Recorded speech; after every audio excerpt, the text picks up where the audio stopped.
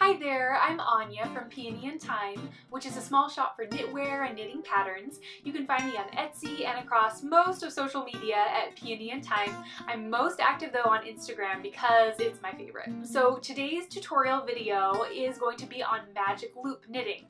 Now, I'm sure a lot of you have jumped on this train a long time ago, but I just found out about it about a year ago, I think, and I had talked recently with a couple of my knitting girlfriends who hadn't heard of it. And so I thought it would be fun to just go over it quickly in case there's anyone else out there who was a little slow to jump on the train like I was.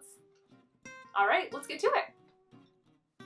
Alright, so the first thing to know is that you need a pair of circular needles that have a nice long cable on them. This set that I'm using is a set of Knit Picks interchangeable circular needles, and I'm just using the longer cable. I love these needles, by the way. If you have something that's like a little short cable, those are great for some projects but are not going to work for a magic loop knitting because you simply will not have enough cable to make a loop unless your project has like 5 stitches total. So anyhow, we will stick with a nice long cable here. So I already cast on 20 stitches here, and if I want 20 stitches to be my end count that I'm working with, I'm just going to cast on 1 extra.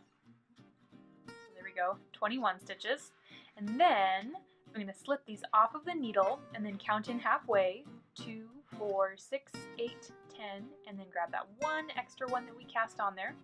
And then I'm just going to pull this cable through, all right, just like that, and then scoot these stitches back up onto the needle, and then you're going to have them just side by side here. You're going to have your stitches with the needle in them on the front and these other ones in the back, and the really important thing to remember here is to make sure that these are not twisted around.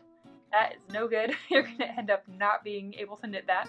So make sure they're not twisted, and then you are going to just slip this last stitch right onto the end of that needle, and then make sure that my live yarn is behind this needle, and then I'm just going to knit these 2 last stitches together, and that will get rid of that extra stitch that we cast on, and then also make a nice strong join for knitting in the round. Okay, and then I'm just going to knit across this needle just like normal. Alright, so I just finished knitting across here. You can see this left needle just pops right off. And then I'm just going to turn this around. I'm going to scoot this needle up onto these stitches. And then this yarn is going to go over the back. And I'm going to pull this needle out and pull it around so that now I'm ready to knit these stitches. And the important thing to remember here is you want this tight enough that you're not going to have any laddering, like that big scoop of yarn in between the stitches when you knit this, but you also don't want it to be so tight that when this comes around, it won't be able to slip up onto the larger needle, because you can see the only thing holding out this stitch here is this cable, which obviously is significantly smaller than this needle. So it might take a little bit just to get the tension just right for that, but don't be afraid to play around and figure out just what your tension should be to make it look beautiful. Alright, so then I'm just going to knit across these as well, just to let you see what this does look like mid-row. So you're knitting along here, you're right in the middle, and this is what that's going to look like. Kind of like a big figure 8. These are your magic loops. Okay, and one more note, when I am doing magic loop, I always end up having picked up a ladder at the very end here. Again, by that I mean that the yarn connects one stitch to the next one. So this is not actually a stitch here. I'm just going to pull that off. I'm not exactly sure why that is happening. I haven't cared quite enough to look into it and figure out why. Do your stitch count, make sure that you do have the 20 stitches that you want, and then just double check to make sure that really is a ladder for you. And yeah, I just pulled the needle right out of there. And then again, you're going to flip it around.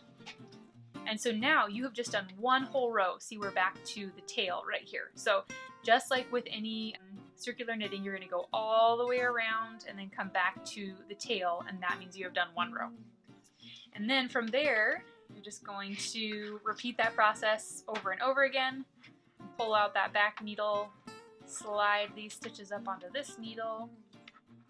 Yarn is going to go over that back needle, pull this around, and knit. Keep an eye on your tension there, and then you can knit across, and that is it. So I did a few more rows here just so you could see what it would look like. And you can see being really careful with the tension on the sides. You see no laddering there and doesn't look too tight or puckered. So yeah, and I don't know about everyone, but for me, this is so much faster than working with double point needles. Although, to be fair, the double points that I've been using have not been very high quality, so probably just about anything is better than that. I do really think that this is a lot faster. And it's nice to not be getting poked all the time with double points. So yeah, there you go. That's it. Alright, I hope that was clear. If you still have any more questions, feel free always to leave a question in the comments below, and I will do my best to clarify that a little more. Alternatively, if you know a better method for magic loop knitting, or you know some really awesome tip that I'm missing out on, please let me know. I love learning new tips and tricks for knitting. That's about it. Thanks so much for watching, and I hope you all have a wonderful week. I'll see you next time.